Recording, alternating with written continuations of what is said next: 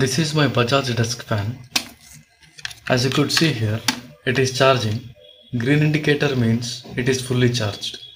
However, if I run it, it hardly runs for few seconds. As a first step, I am just removing the battery to see the voltage levels. Here you go, this is how the battery looks like how you call AA and AAA, so it is indicated by 18650. Let me carefully remove and check the voltage. Voltage is above 4, which is typical fully charged battery. We cannot always go with battery voltage alone. At times it won't deliver the power required. So benefit of doubt, I have ordered a similar battery.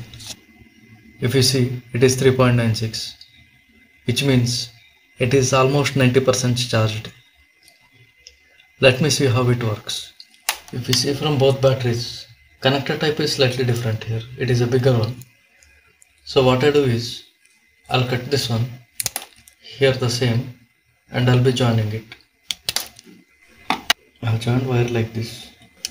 This battery is little big, it is challenging to close it, but do it carefully. So finally it is done. Running without an issue.